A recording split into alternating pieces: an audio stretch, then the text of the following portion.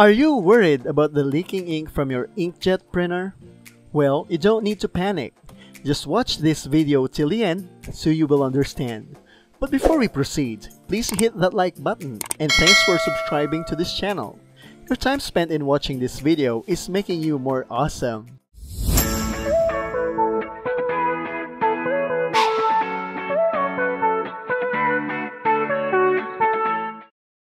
The bleeding ink out of your inkjet printer is just the overspilling waste ink collected in your printer's waste ink pad compartment. It is just normal for inkjet printers to have waste ink as it cleans its print head whenever needed. The ink used for cleaning goes directly as waste to the waste ink pad compartment for collection to avoid messing up your printer.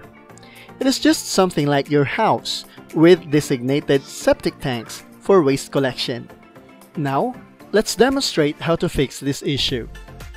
Watch closely how we do this process in an Epson L3110 printer. The goal of this process is to empty the waste ink out from its waste ink pad compartment. The white compartment you can see is the printer's waste ink pad compartment.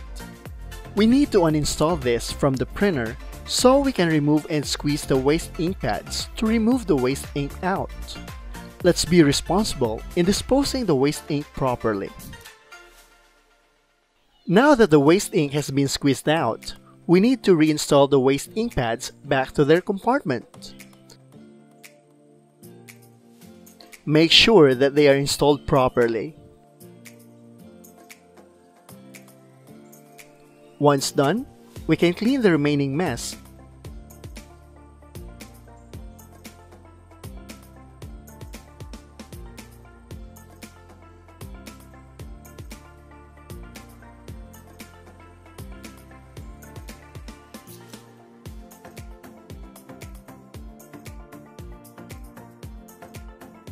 And reinstall the waste ink pad compartment back properly.